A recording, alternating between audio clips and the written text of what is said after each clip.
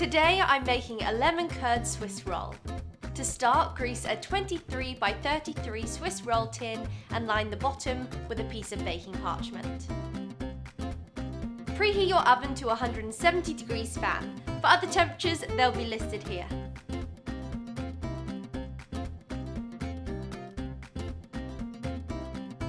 Using an electric whisk, beat your eggs into the sugar for about 5 minutes until pale in colour and mousse-like.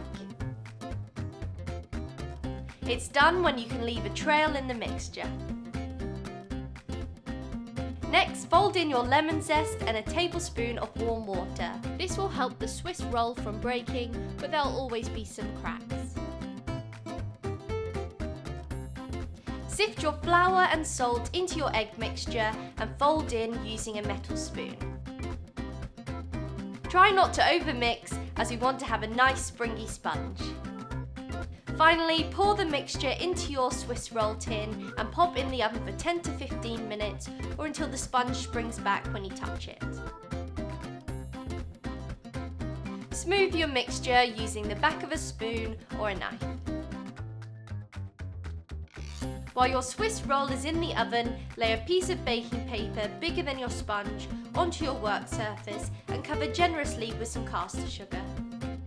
Once your sponge is done, take it out of the oven and run a knife around the edges to help release the sponge. Place the sponge onto your paper and sugar and peel off the back of the parchment. Trim off any crusty edges and score ½ an inch away from the short end of your sponge. Once cooled, spread your sponge with some lemon curd. You could either use shop bought or you can watch my video here how to make lemon curd.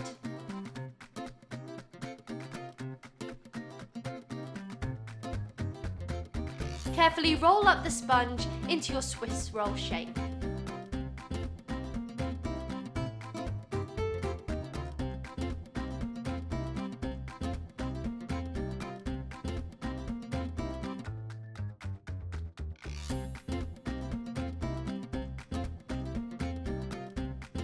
So that's lemon curd Swiss roll.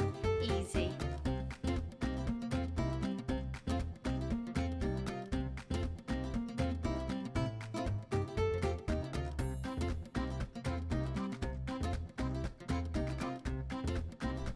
For more videos, subscribe to my channel. If you enjoyed the video, give it a thumbs up and feel free to leave any requests in the comment box below.